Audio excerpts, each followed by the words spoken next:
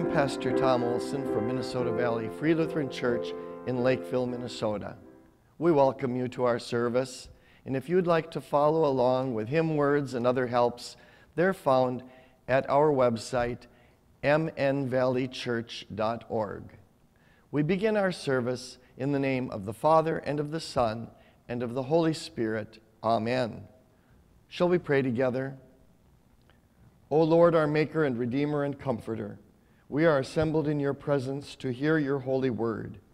We pray that you will open our hearts by your Holy Spirit, that through the preaching of your word we may be taught to repent of our sins, to believe on Jesus in life and in death, and to grow day by day in grace and holiness. Hear us for Christ's sake. Amen.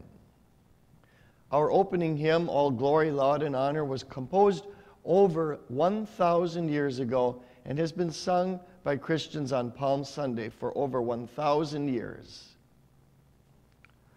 All glory, laud, and honor to thee, Redeemer King, to whom the lips of children made sweet hosannas ring. Thou art the King of Israel, thou David's royal son, who in the Lord's name comest, the King and Blessed One. The company of angels are praising thee on high, and mortal men and all things created make reply. The people of the Hebrews with palms before thee went. Our praise and love and anthems before thee we present. To thee before thy passion they sang their hymns of praise. To thee now high exalted our melody we raise. Thou didst accept their praises, accept the love we bring, who in all good delightest, thou good and gracious King. At this time, we'll gather the children for the children's message. And last week, you met our little puppy here. We named him Barnabas, which means son of encouragement. And Barnabas, who is so encouraging and comforting, reminded us that we have another source of comfort from God, and that is the promises found in the Bible. And we are so comforted in these times by God's Word, the Bible. And today, Barnabas helps us remember another source of comfort God has given us as we celebrate Holy Communion. You remember on Palm Sunday, Jesus wept. He wept when Lazarus, his friend had died, who lived at the base of the Mount of Olives. And then when Jesus came down from the Mount of Olives into Jerusalem, he looked at Jerusalem with so much sin, with so much unbelief, and he wept again. Jesus weeps because he cares for us. He cared for Lazarus and his family. He cares for Jerusalem. Do you ever cry when you get hurt? I'm sure you do. And Jesus cries too. And he weeps when we hurt, and he weeps when we have pain. But in Holy Communion, see this piece of bread, this wafer? Christ's body. And we remember Jesus, how he died on the cross for our sins. And in the cup, we see that wine, that grape juice. And we remember through the blood of Christ, that blood that was shed on the cross for forgiveness. But this also reminds us that one day Jesus is coming back to take us home. Until then, we have tough times in this world, and Jesus still sympathizes with us. But communion reminds us that all is well with our souls, and when he comes back, everything will be made right and good and happy forever for those of us who believe in him. So Barnabas reminds us today, through Holy Communion, of the comfort that we receive thinking about Jesus. Our message for this Palm Sunday is from John chapter 12, verses 12 through 19, and I read in Jesus' name. The next day, the great crowd that had come for the feast heard that Jesus was on his way to Jerusalem. They took palm branches and went out to meet him, shouting, "Hosanna! Blessed is he who comes in the name of the Lord. Blessed is the King of Israel. Jesus found a young donkey and sat upon it, as it is written, Do not be afraid, O daughter of Zion. See, your king is coming, seated on a donkey's colt. At first, his disciples did not understand all this. Only after Jesus was glorified did they realize these things had been written about him and that they had done these things to him. Now the crowd that was with him when he called Lazarus from the tomb and raised him from the dead continued to spread the word. Many people, because they had heard that he had given this miraculous sign, went out to meet him. So the Pharisees said to one another, See, this is getting us nowhere. Look how the whole world has gone after him. These are thy words, Heavenly Father. Sanctify us in thy truth. Thy word is truth. Amen. Grace be to you and peace from God our Father and our Lord and Savior Jesus Christ. Amen. Jesus came down from the Mount of Olives and through that eastern gate into Jerusalem. That gate, I have a picture of it here, is all sealed shut today, and there's even a cemetery in front of it. People are trying to stop Jesus from ever coming through that gate again. People who don't believe in him as their Savior. Well, he came down from the Mount of Olives on a donkey through that gate, and the people shouted, Lord, save us, Hosanna. And he was riding to the cross, the gate to the cross. The second aspect of this gate I'd like to show you today here from John chapter 12 is it's also the gate to heaven. It's the gate that Jesus walked out of after he rose from the dead and went to the Mount of Olives to ascend to heaven. When Jesus ascended into heaven, recorded in Acts chapter 1, the disciples watched as a cloud took him up to heaven from their sight. And an angel spoke to them in verse 11, Men of Galilee, they said, why do you stand here looking into the sky? This same Jesus who has been taken from you into heaven will come back in the same way you have seen him go into heaven. It's the gate to heaven.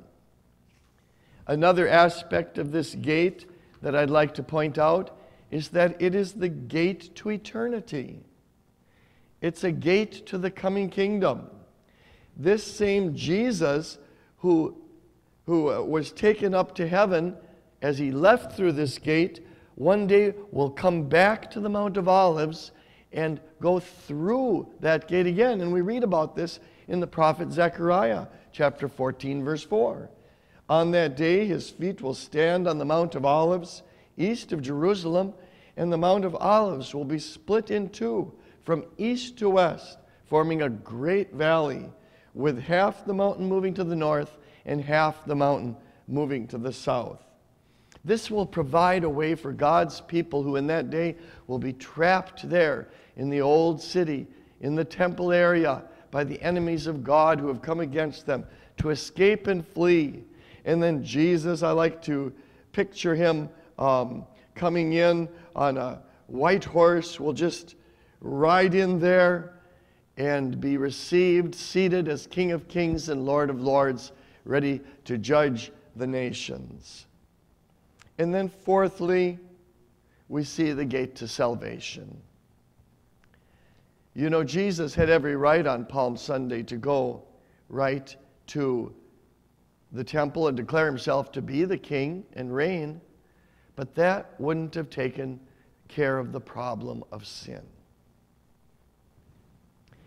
Before I found peace with God, I was terrified at the thought of Judgment Day. I was terrified at the thought of the return of Christ. I knew I was a sinner, and I knew that I deserved to go to hell. I was trying so hard to be good enough to deserve heaven and salvation, but I had no peace. But that all changed when I saw Jesus, who had ridden through that gate into Jerusalem on Palm Sunday and gone straight to the cross for my sins. I saw him dying for me, and I got peace in my heart, knowing that he had fully paid for my salvation. A song puts it this way: wounded for me, there on the cross he was wounded for me. Gone my transgression, and now I am free, all because Jesus was wounded for me. When Jesus came into Jerusalem on Palm Sunday, the people wanted a Savior from Roman rule, and they wanted a Savior from their problems. But that's not what they needed. Jesus could have seated himself as the king right there, but that wouldn't have taken care of the problem of sin and the problem of death. So he laid aside his heavenly crown and he traded it for a crown of thorns. He laid aside his heavenly scepter and he traded it for a cross and nails. He laid aside his royal robe and traded it for nakedness and shame. He laid aside his holiness and he traded it for our sin.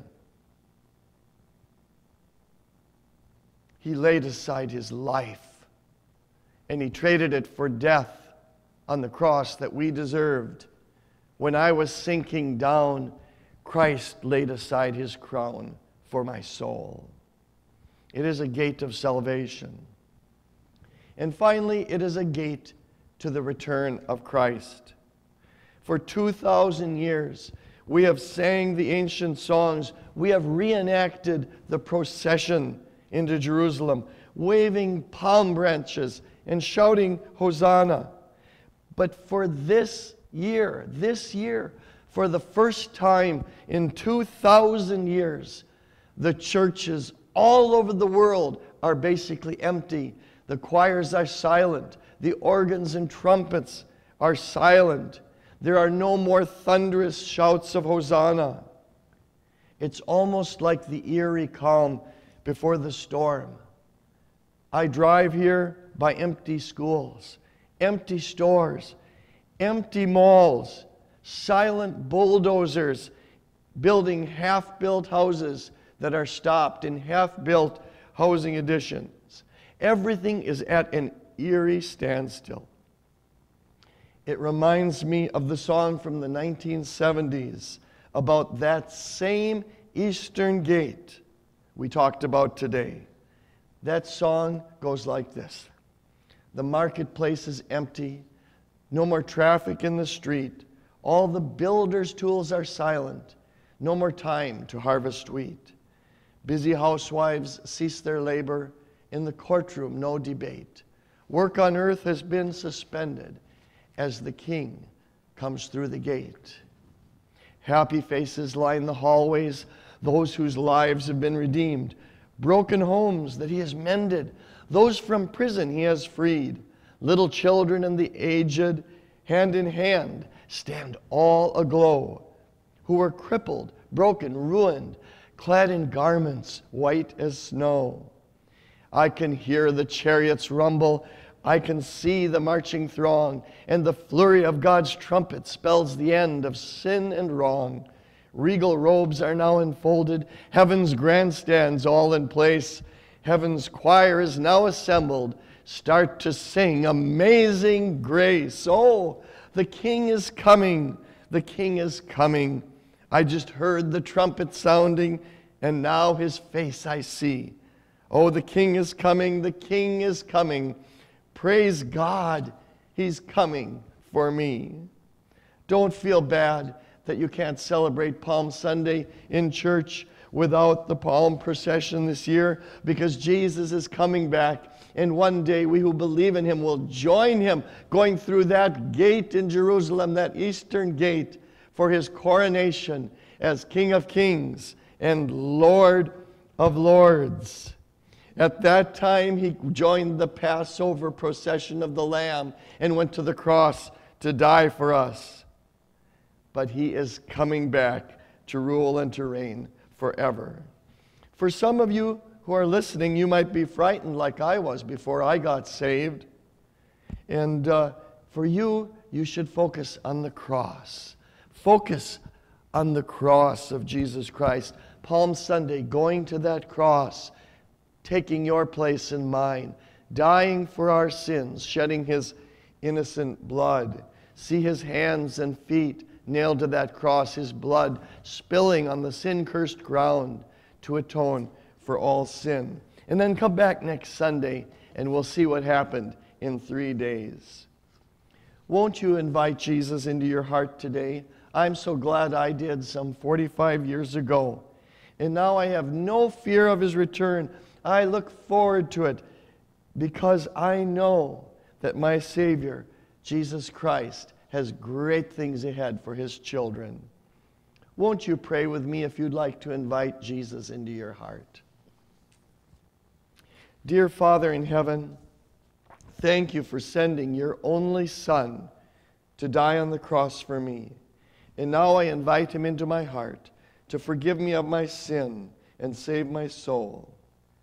Thank you for Jesus. Help me to tell others the good news of his great salvation. In his name I pray. Amen. At this time, if you would like Holy Communion, I encourage you to stop the video and go get some bread and grape juice or wine, and feel free to join me in Holy Communion. If you don't have that available, you can just partake of it in your heart as you look upon these elements. Let us together confess our sins. Create in me a clean heart, O God, and renew a right spirit within me. Cast me not away from thy presence, and take not thy Holy Spirit from me. Restore unto me the joy of thy salvation, and uphold me with thy free spirit. The blood of Jesus Christ, God's Son, cleanses us from all sin. Amen. Let us together confess our Christian faith using the words of the Apostles' Creed. I believe in God the Father Almighty, maker of heaven and earth, and in Jesus Christ, his only Son, our Lord, who was conceived by the Holy Spirit, born of the Virgin Mary, suffered under Pontius Pilate, was crucified, dead, and buried. He descended into hell. The third day he rose again from the dead. He ascended into heaven and is seated on the right hand of God the Father Almighty, from where he shall come to judge the living and the dead. I believe in the Holy Spirit, the holy Christian church, the communion of saints, the forgiveness of sins, the resurrection of the body, and the life everlasting. Amen. Would you join me in praying the Lord's Prayer? Our Father, who art in heaven, hallowed be thy name. Thy kingdom come, thy will be done on earth as it is in heaven. Give us this day our daily bread, and forgive us our trespasses, as we forgive those who trespass against us. And lead us not into temptation, but deliver us from evil. For thine is the kingdom, and the power, and the glory, forever and ever. Amen. Please feel free to hold up your bread. Our Lord Jesus Christ, on the night in which he was betrayed, took bread, and when he had given thanks, he broke it, and he gave it to his disciples, saying, Take, eat, this is my body which is given for you. This do in remembrance of me. After the same manner also, when he had eaten, he took the cup, and he gave it to them, saying, Drink of it, all of you. This cup is the New Testament in my blood, which is shed for you and for many for the remission of sins. This do as often as you drink it in remembrance of me. Now let us all receive Christ's body together, the body of Christ given for you and me.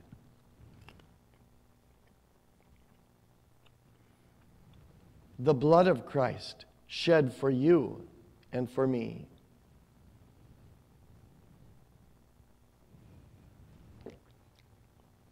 Behold, the Lamb of God who takes away the sin of the world. And now may the holy body and blood of our Lord and Savior, Jesus Christ, strengthen and preserve you in the true faith unto everlasting life. Peace be with you.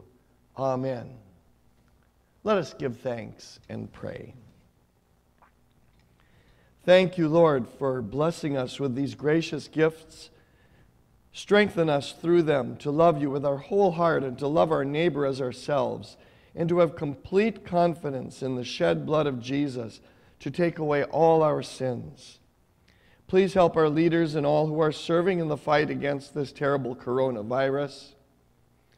May your healing presence be with all who are sick.